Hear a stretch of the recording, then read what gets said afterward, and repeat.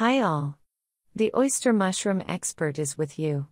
I continue to talk about the yield of oyster mushrooms. This is a big topic. In previous videos we looked at the yield per bag and the impact of certain factors on the yield. Look for links in the description of this video and in the pinned comment. In today's video we will talk about the effect of some parameters of the mushroom block on the yield of oyster mushrooms. These are parameters such as the weight and size of the blocks, the number and size of perforations. There will be another video about the influence of microclimate on the yield of oyster mushrooms. Therefore, subscribe to my channel, there is a lot of interesting things here. So, let's begin. There is an opinion that blocks of smaller mass give a higher percentage of yield. I doubt it. But, if you have also heard this assumption and want to check it, conduct an experiment. Make, for example, 35 kg blocks, and the remaining 15 10 kg blocks. Label them with stickers of different colors. Record when primordia appeared on these two batches of different weights. And then collect and weigh the mushrooms separately. You will calculate the percentage of yield and understand whether this assumption is correct. If you then write a comment here about the results of the experiment, I will be very grateful to you. By the way, there is another side to this issue, the size of the mushroom block. We must ensure good gas exchange. The mycelium grows and releases carbon dioxide and water vapor. These waste products must freely exit the bag through the perforations. Therefore, if the bag has a diameter of more than 22 centimeters, no matter what its weight, perforations must be made on both sides. If, for example, a block with a diameter of 30 centimeters is perforated on one side, the yield of oyster mushrooms will be lower than in exactly the same block, but with double-sided perforation.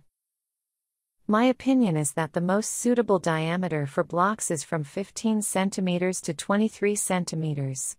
Blocks with a diameter of 15 to 17 centimeters are used when sterilizing the substrate. If you are processing with hot water or disinfecting raw materials with chemicals, it is most convenient to make blocks from 20 to 23 centimeters in diameter. If the blocks are rectangular, at least one of the sides must be 22 centimeters for good overgrowing of the substrate. Now I will talk about perforations. Neither the shape nor the number of perforations has a big impact on the yield.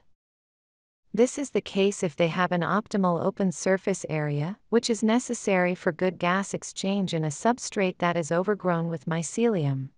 If there are too many holes, the substrate will dry out, so the primordia will form small and may also dry out. If there are very few holes, the primordia can crawl under the film and suffocate there. How many holes are needed? I have an article on the website about perforations, a link to it is in the description under the video. It discusses this issue in detail. If there are many holes and they are small, a small bunch of oyster mushrooms is formed, 200–250 grams. But there are a lot of them. This is convenient for those mushroom growers who pack oyster mushrooms on a foam tray. If there are few holes, but they are long, the bunches can reach a weight of 500 grams to a kilogram. But then there will be 3 or 4 of them on each block. Sometimes clusters of more than 1 kilogram each grow. There may be only 2 of them on a block, since the mycelium spends all its energy feeding such large clusters. And the remaining holes will be empty, and from these holes primordia will appear only on the second flush.